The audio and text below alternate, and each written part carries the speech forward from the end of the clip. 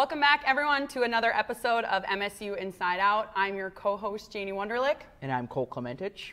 We have another really exciting episode for you guys today with the repetitive theme of Halloween. Believe it or not, it is already on Monday, so November being next week, which is absolutely crazy. But Cole, why don't you tell us what the preview of the night looks like? Yeah, we got a great show for you guys today. We're going to have Maya stepping in at the news desk. We're going to have a couple ghost hunters join us today for Janie's segment. That should be fun. We're going to be joined with a Latin award-winning Grammy composer and conductor here on the show. We'll also have Parker previewing some MSU sports, Hannah with the weather as it's gotten a little bit warmer, and Trevin will be joined by a former MSU Comm major. So great show ahead for you guys to watch. But with that being said, Maya stepping in for Wolf today. Maya, what spooky campus news do you have this week? Thank you, Cole. KMSU is putting on their first talent show. MSU's Got Talent will take place November 3rd at 7 in the Beaver Dam. Shields gift cards will be on the line for first, second, and third place, and free food is available with your MSU student ID. History was made at Corbett Field. The Magic City will be home to a new baseball team. Cole Clementich has more on the story. The Minot Hot Tots. It's time to play ball with Minot's newest sports team. The Minot Hot Tots are offering up a dish best served at the Baseball Diamond.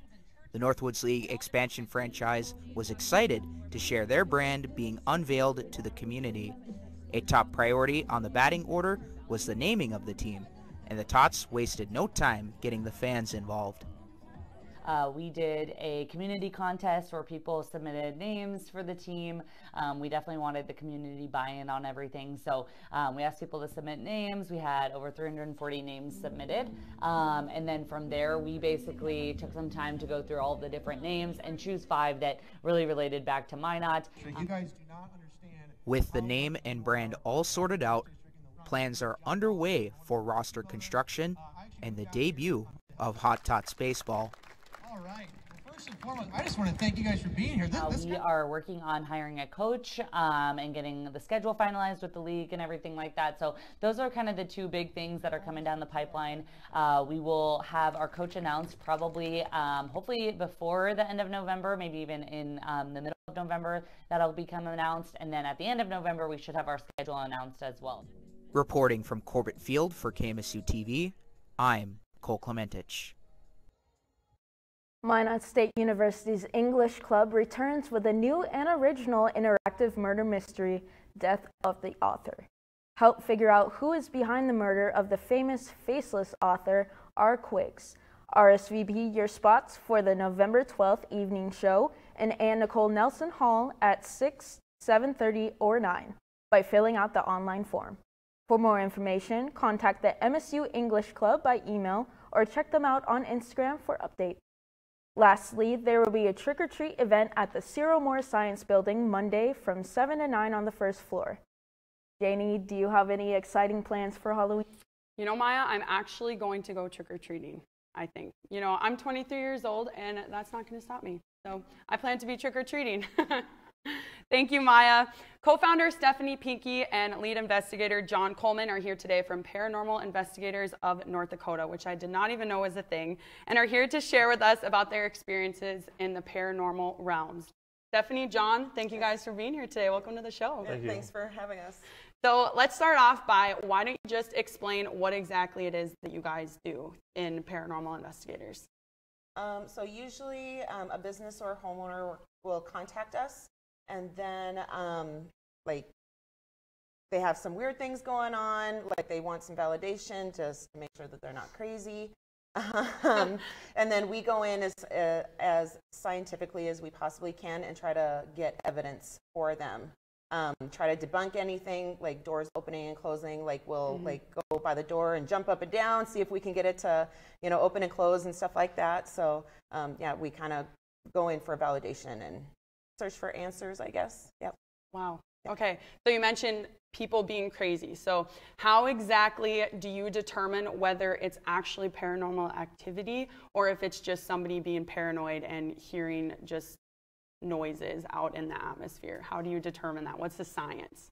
So one of the pieces of equipment that we use is called an EMF detector, which detects electromagnetic fields.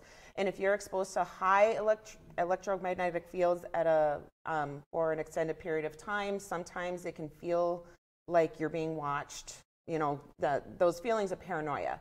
For instance, we did one residence where in one of her bedrooms, she would take a nap and she would be like, there's always something watching me. I feel like there's someone sitting on my bed, stuff like that.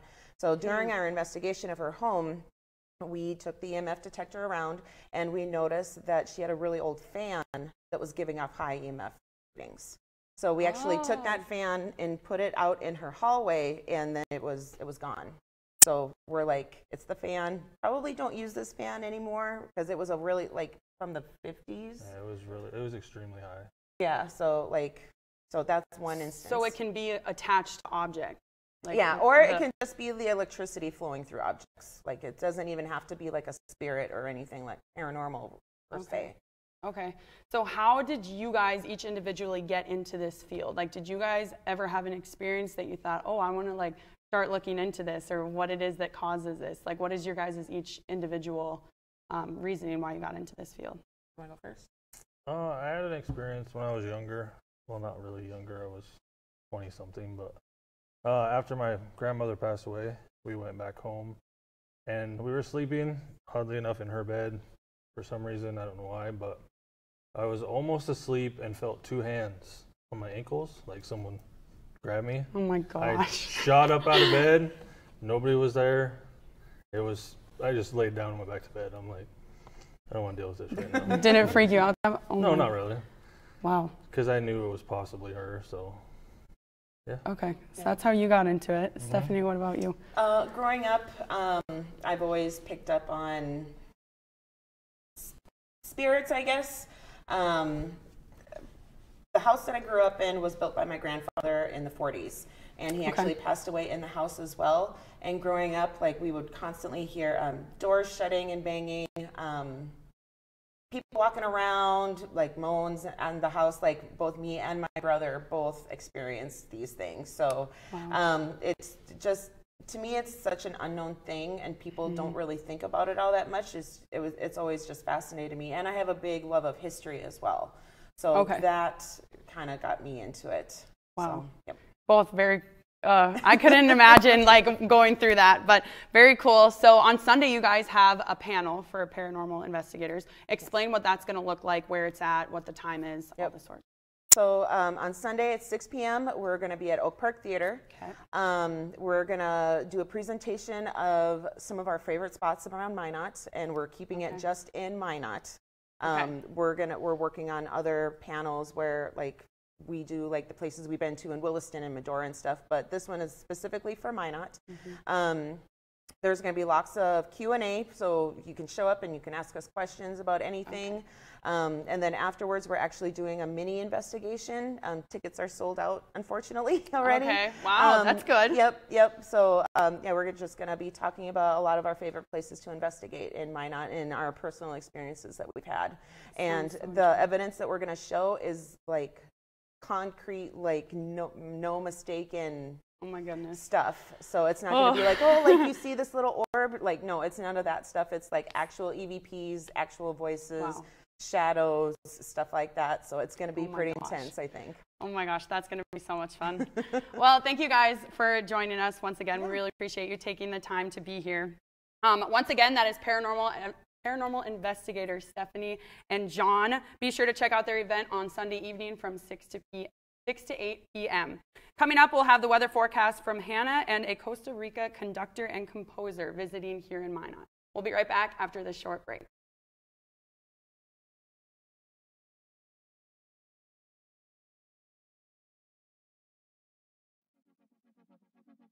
Thank you to all of our underwriters.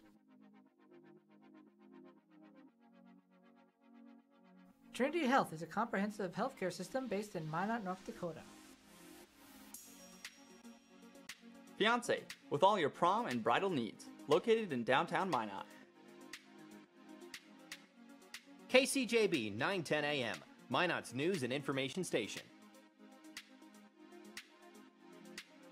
Buffalo Wild Wings, wings, beer, sports sports. KIZZ FM Z94, playing today's hit music. Mix 99.9, Minot's Music Mix. SRT, offering a number of services including phone, TV, internet, and security. KRRZ, 1390 AM, Minot's classic hits. KZPR 105.3 FM, Minot's rock station. East End, where the poor is worth so much more, located in downtown Minot. Qdoba, easy, on time, full of flavor. Nice Impressions, no job is too big or too small, located in downtown Minot. MSU Beavers Hockey, online info at msubeavers.com. Forward Communication, connecting professionals in the Midwest. El Azteca, authentic Mexican food on North Broadway near the airport. MSU Theater Department, year-round entertainment. Red and Green, MSU's student-run newspaper. MSU Bookstore, for all your campus needs. Minot Nutrition Addiction, offering healthy smoothies and meal replacements on the go. H-Bar-B Construction, for all your oil field needs. Bear's Cat Donuts, located on Broadway across from Minot State campus.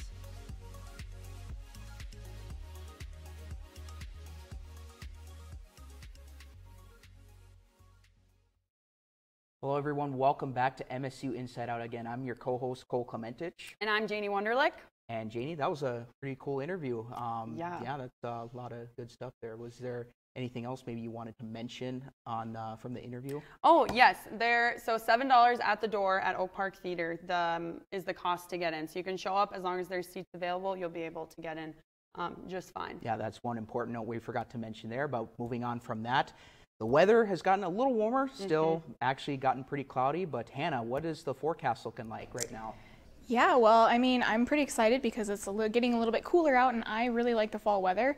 However, the past couple weeks have been kind of weird, being really warm and then really cold, and so I can't really get behind that. But currently in Minot, it is 45 degrees. It does say sunny because up until like 10 minutes ago, I swear it was sunny outside. That's just North Dakota. The high today was 55, the low was 39, so still above freezing, which is really good, I think, for this time of year. Perfect, I mean, before Thanksgiving, I think is really good if it's still above 32.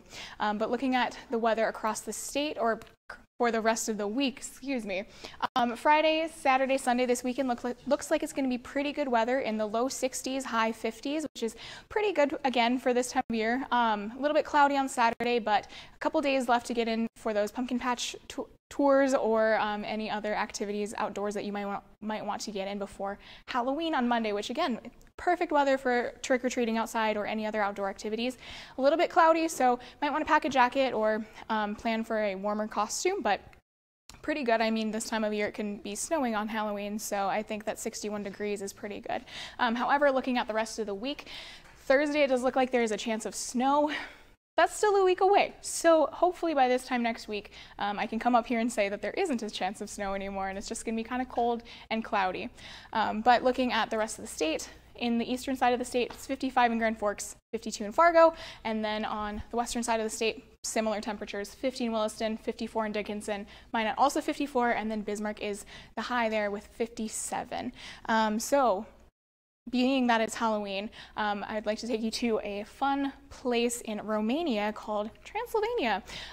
Some people might not know that that is a real place, but it is in fact real. It is in Romania. The current temperature right now is 39 degrees. It's the middle of the night, but this is where Dracula has been said to have been from. So currently 39 and dead of night, which I think is probably perfect for somebody who can't be out in the sun. somebody who takes undead naps, which is something that I would like to do soon. But I'm looking forward to that, taking my own nap tonight. But Cole, is there anything that you are looking forward to in this next week? Yeah, hopefully for Halloween I don't get chased down by Michael Myers because he's just one bad dude. But yeah, moving on from that, he is a Latin Grammy award-winning composer and conductor and will be making a guest appearance in the Minot Symphony Orchestra concert this Saturday. Joining us now is Eddie Mora and sitting in Maestro Amaya as well. Eddie, thank you for making some time today. Thank you for the... Yeah, so very fortunate to have you in Minot this weekend. On top of the awards and the nominations that you have, you do a lot of things in the world of music. Just tell us a little bit about more your background and what does your day-to-day activities consist of? Okay, first of all, I would like to thank the university for the invitation to be here. For me, it's fantastic. It's a great experience, and thanks to Maestro Amaya for the invitation. My day is absolutely normal, like any musician everywhere. I teach at the music school in the University of Costa Rica. I teach musical composition and also chamber music. And I have contact with many students, and that's very important for me because it's the new energy all the time. And we have the chance to study new works of music and many other things. No, that's good stuff, and always good to connect with the students there. So how did it all get started? What prompted your love for classical music? Well, my grandfather was a musician and a poet also, and the music was not strange in my family. And I had the great opportunity when I was a child to be in some kind of school of music. And I felt from that time that the music, that I will tie it with the music for all my life. And I'm very happy. Very happy. That's really good stuff, man. Yeah. And just talk about, when did you find out about this opportunity? You know, all that work in the music industry, you know, finding out that this opportunity to be a guest conductor with the Minot Symphony, you know, walk us through the whole process, how that came to be. Well, with Maestro Amaya, we have many things in common. We are both composers, we are both conductors, and we understand that it's very important for our musicians, for the orchestra, to have the chance to know how to play with different conductors and repertoire. This is very important for the orchestras, for the musicians, and I think we had the possibility to do this project, and this is just the beginning. No, yeah, that's, again, really cool stuff to be, you know, involved in that. And, you know, real quickly here, you know, conducting is fun and all, but what do you most look forward to this Saturday? Okay, this is very important for me because we are communicators. We have to communicate as you now, and the music is written on paper, and it's necessary to interpret these notes. And I would like to invite everybody to the concert Saturday because we will do all we can to communicate the beauty of the music. We have a wonderful musical program from Russian composers and one piece written by me. Yes. No, that should be a lot of fun. And unfortunately, we are out of time, but we thank you, Eddie, for making some time today with us. Thank you. Yeah, again, ladies and gentlemen, that was Latin Grammy award-winning composer and conductor, also artistic director and music professor in Costa Rica, Eddie Mora. Check him out in the Minot Symphony Orchestra this Saturday at 7 p.m. When we come back on the show, Parker's going to be talking a little bit MSU soccer and hosting their first round matchup in the NSIC tournament. And also Trevin will have a live action shot with a former MSU Comm major. Don't go anywhere. You're watching MSU Inside Out.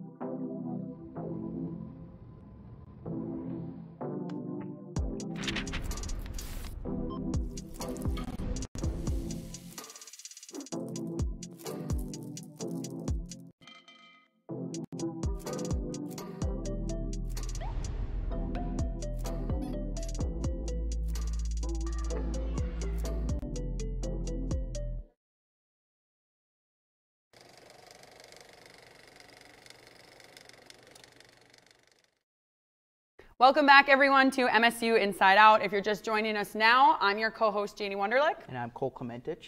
Moving forward in the show, we have a familiar face from the broadcasting department joining us with Trevin shortly. But before we get to that, we're going to take a look at what's going on in the sports world with Parker. Parker, what do you have for us today? The Minot State volleyball season is nearing its end. There are only 5 games left before the season concludes next Saturday. The Beavers currently sit at the bottom of the NSIC standings with a 0-23 record on the season.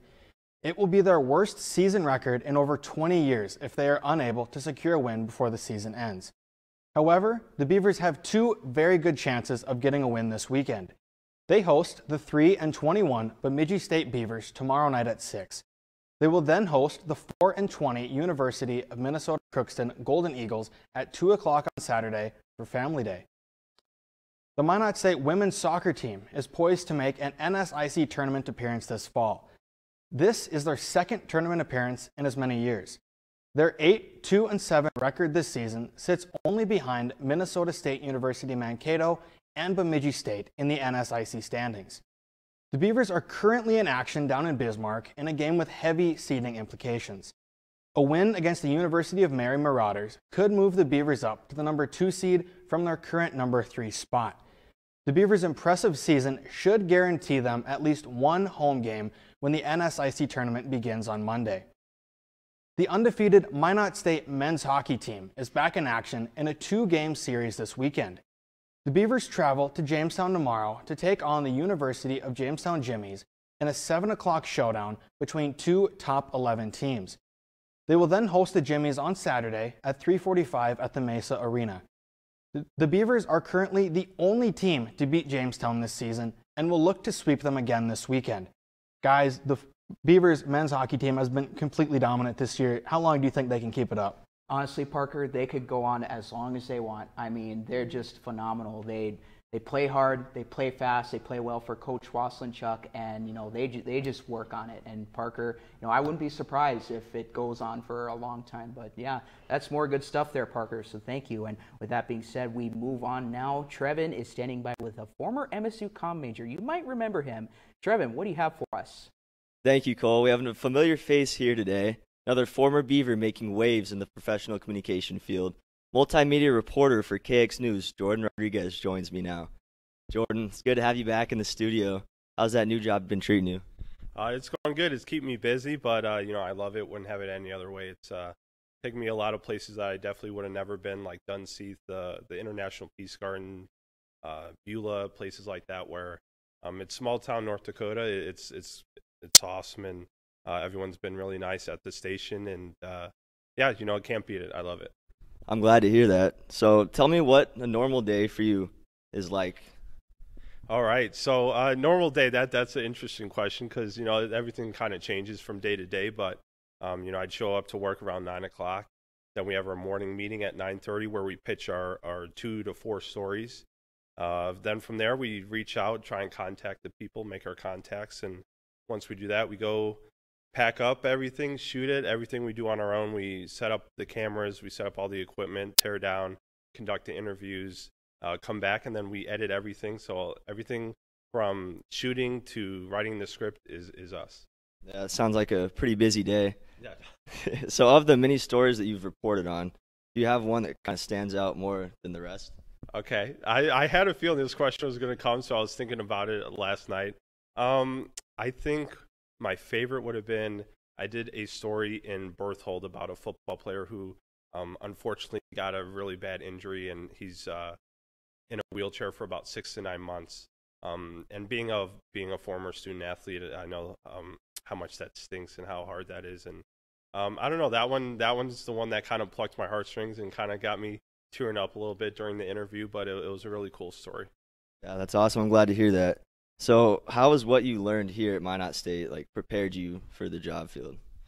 I mean, this is as real life as you can get. This setup that we have here, from the show to the stuff we learn in the classes, is second to none. It really gets you ready for what you have to go out and do in the real world. And I noticed that when it came time to go live for my first shot or write my first story, there wasn't a whole lot of like there wasn't a big learning curve for me. So I think really this program and this university gets you ready for everything. Yeah, definitely. I'd have to agree with you on that. Minot State, this program is just fantastic. Well, Jordan, thank you for joining us today. It's always good to see your face back on the studio. And yeah, thank you for your time. That is Jordan Rodriguez, multimedia reporter for KX News. Back to you, Cole. Yeah, Trevin, we might be a little biased, but yeah, we love our department. And Janie, Jordan is just awesome. What do you remember about being co-hosting with him last year? You know, it was always a good time. I do remember, since we have some time to kill, I do remember a certain instance where we came out of a break and we both just sat here for about 10, 15, no, it probably wasn't that long, but it felt like that. And we were just looking at each other like who was supposed to talk. And we didn't. And then finally, I just started talking. But it was really embarrassing in the moment. But looking back, it was probably one of the most fun times. So having Jordan here, and even last week having Emily, our other co-host from last year, it's really fun having them back here in the studio. Yeah. But any other announcements, Cole, before we wrap up the show? Yes. So future reminders for you guys: Inside the Dam podcast. No show on Monday due to MSU soccer first round matchup on Monday night. Yes, and along with that, next Thursday after our 5 o'clock show, we will be having MSU's Got Talent in the Beaver Dam starting at 7 p.m. MSU Life is providing free dinner for students. Rumor has it there's going to be some giveaways too throughout the show, and Buckshot may or may not be making an appearance. So really exciting stuff going on for Thursday. But thank you to everyone who partook in the show, and that's a wrap for today, and we will see you guys all next week.